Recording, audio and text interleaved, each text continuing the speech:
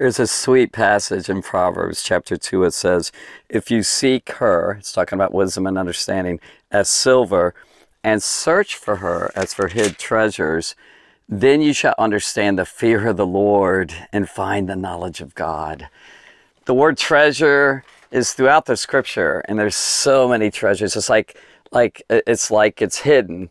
The treasure of the kingdom of heaven, which we're going to get to in a parable, this made-up story of Jesus that illustrates beautifully the absolute worth and the value of finding the kingdom of God. And so, have you ever gone treasure hunting? You know, like, have you ever considered being an archaeologist? You know, to dig in the earth and find maybe rubies or gems or diamonds or silver or gold. It reminds me of the stories of old, the romantic stories of old, the people that went out west and looking for gold, you know. And there are serious treasures that is worth far more than real silver, real gold, like material silver, real gold, and merchandise. And the Bible says, all you can desire not to be compared unto the spiritual riches of wisdom, of knowledge, of understanding. In this particular story that Jesus told, it's going to be his fifth in Matthew 13. And this one, he spoke, I believe, only to the disciples. So in the story that we just told about with the mustard seed and the leaven, then it says Jesus kind of, what did he do? He kind of like sent the multitudes, the crowds away. And then he entered back into the house. The Bible says, then he left the crowd. Now, there's two different ways of saying it and seeing that. Either he sent them away or he left the crowd. It could be either or. And went into the house. His disciples came to him. I love those words. Just sit on that for a little bit. His followers came to him. That's what I want to do. And I do. I come to Jesus. Do you come to Jesus? Are you a disciple of Jesus? Are you a follower, a learner of him? I mean, you're coming to this video and listening, and it's not the same as coming to Jesus himself. I'm a nobody. Really, I'm not that special. The one who's special, who's really the treasure that we should find, is Jesus. And he really wants to be found. And the Bible says, seek and you shall find. If you seek after him, you'll find him.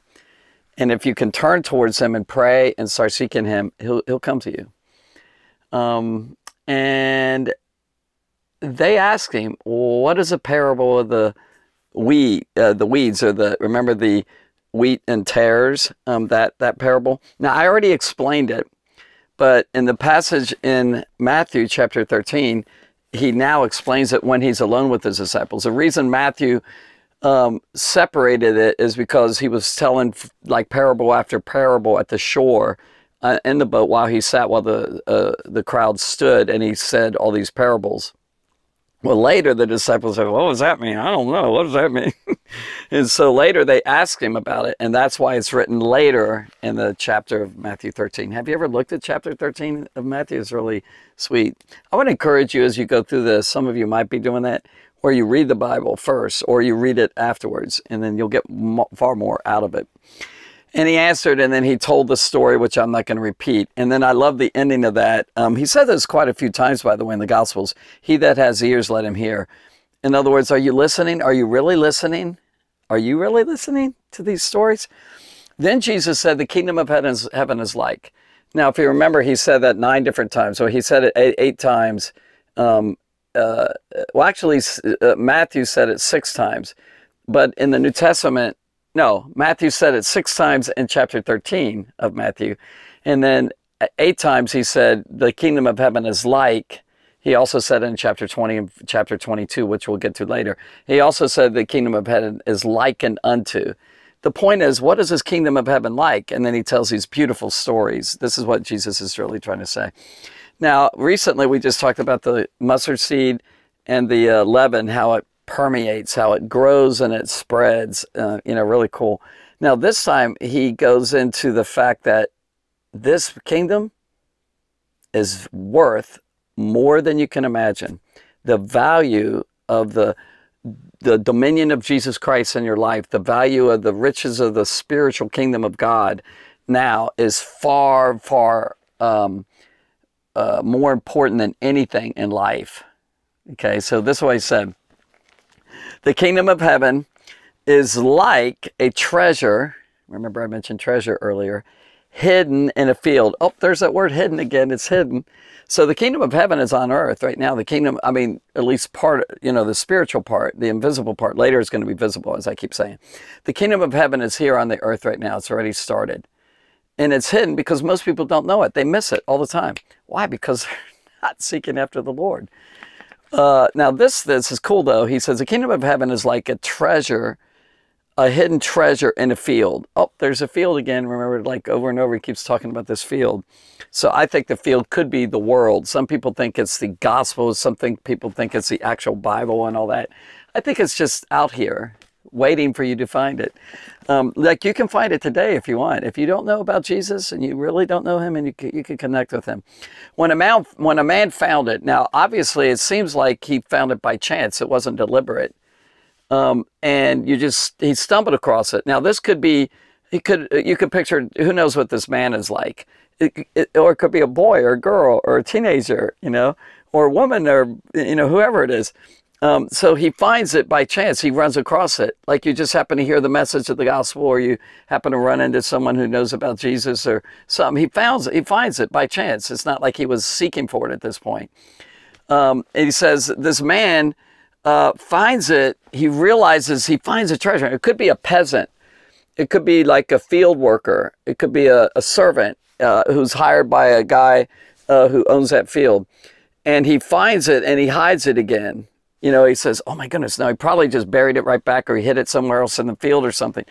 And then he goes to the, first he goes out, and with joy, real joy, is so happy about this, that he literally takes all his possessions, whatever they are. Maybe he isn't a peasant, maybe he's rich, and he sells everything he has. This is the big point of this kingdom of, this kingdom of heaven parable. This is it right here. He sells everything he has. Think about it. He has a garage sale, or he just takes everything and he keeps selling and selling and selling until he empties himself of all his possessions.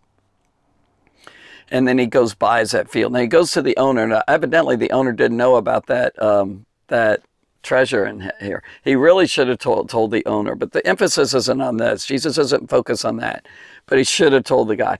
Maybe this owner had bought this property, and the treasure was hidden by the previous owner, and the owner died, and he knew the secret of that hidden treasure there, and he didn't, you know, he didn't tell anyone. But regardless, someone hid that in that field. By the way, that was very common, and probably still is in the East, in the eastern part of the world. Very common, because people would ransack their properties. There were robbers. There were Roman government. They tried to take the land a number of times. And so, you know, there were people that you would take your treasure. You need to hide it. Sometimes they would have it in vaults that were underneath the house. This is true. Another thing, they would hide in their closets, you know, and maybe behind the walls. A lot of times they hid it in the fields. And by the way, that happened a lot through the Bible. Achan, you know, in the Bible way back, people, you know, Achan, it's really Achan. He found some silver gold and he hid it in his tent. And then throughout the scripture, there's a lot of cases. I'm trying to think of some of them that I know about and I've read about. Well, here's one in the parable of the talents later on, another parable where he hid it in the dirt. He hid it in his you know, stuff. Well, let me go on. So there's several passages, like I said, about, you know, that were hiding their stuff. But so he found this treasure, and then he decided to sell everything he has. And I love that with joy he did it. He wasn't, oh, I'm going to give my life to Jesus. He's like, really? Look at this treasure. I want this. I want the kingdom of God. I want the rule of God in my life and all. And so he sold everything he had. And so whatever is going to keep you back from Jesus, you need to stop it. You need to get rid of it. You can't buy the kingdom of heaven, but it's a principle. It's a point. It's just a parable saying that you sacrifice everything. You sell everything. You give everything. When I gave my life to Jesus, October 5th, 1977, on a Wednesday night, I gave my life to Jesus. From that day on, I haven't looked back. I mean, seriously, I made Jesus Lord that day. Totally. I mean, really, it's already, I'm lock, stock, and barrel, and I'm happy, and I'm rich, and I had the treasure. I found it, you know? And so he says, then in his joy went and sold all that he had, and he bought that field. Go, sell, and buy. That's what you need to do. And now I've told you about the treasure, and I keep using the same treasure thing because I don't have a whole lot of objects to show that treasure box. But it could be like a box, or it could literally be like a jar. Maybe they do this. They took jars of money right here. Here's the money right here. They took jar of money. Maybe he found a jar of a lot of coins, you know, and so he took that and he, you know, he's got all this coinage, you know, all this rich money here, like this, okay? And of course, these are quarters, but maybe they were gold, you know, a whole lot of money there. And so he had this jar here of, maybe he found it, and then he hid it back, and then he bought that field. I think it's important to know that God wants you to give your life to him, and then he gives his riches to you in his kingdom. And so the kingdom of heaven is like that. And the next parable is really very close to that. And it's like a double parable. One is a parable of the treasure, if you will, and the other is a parable of the pearl. And by the way, that's really common, what rabbis did. And also, Jesus did that a lot. Remember, he said, you are the salt of the earth, you are the light of the world. So you have light and salt. Remember, he said, don't give that which is holy to the dogs. Don't cast your pearl before swine, pigs, dogs, you know, so there's a double there. I mean, I'm just trying to show you there's a lot of passages like that. Do you remember the thing when he says a disciple should be as his master, a servant as his Lord? See, two different things in a double. Another one is like the garment, the patching of the garment, it'll tear, and then the wine and the wineskins, it's another one. The kingdom divided itself cannot stand, a city divided against it cannot stand, a lot of it. And then we just told about that one just recently where it says a mustard seed in the leaven. There are really a lot of different things that are really close to each other.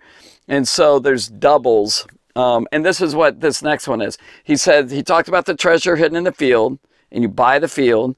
And then the other one is going to be the pearl of great price. But the main points on this this parable, and I hope you remember it. He's telling his disciples, you give your life to this, you give your life to kingdom. And by the way, they literally died. They sacrificed their whole life. That's sort of a buying. You know, you don't buy a kingdom, but God purchased you. Oh, by the way, some people believe that the treasure there is you, the church, and you are definitely his treasure. The Bible says in Exodus 19 that we are his treasure possession. He's talking to the people of Israel there. And people think that the field is Israel's. People think that the treasure is us, and that Jesus Christ, he went and sold all he did. He died to buy the field. I mean, that's a good picture. You could parallel it. I don't think so personally, but you know, I could be wrong. I could change this later on if God reveals something different. But the main thing is I want you to just start digging. You know, start digging like an archaeologist. You know, start digging in the Word of God. Start digging for Jesus. Give your life to him. He's worth it. So take your spiritual tools and be an archaeologist and dig in the Word of God. Dig in this. And then pray deep, pray hard, seek the Lord. And give your life to Christ, and you will get the kingdom of heaven, and it'll be like a treasure in a field.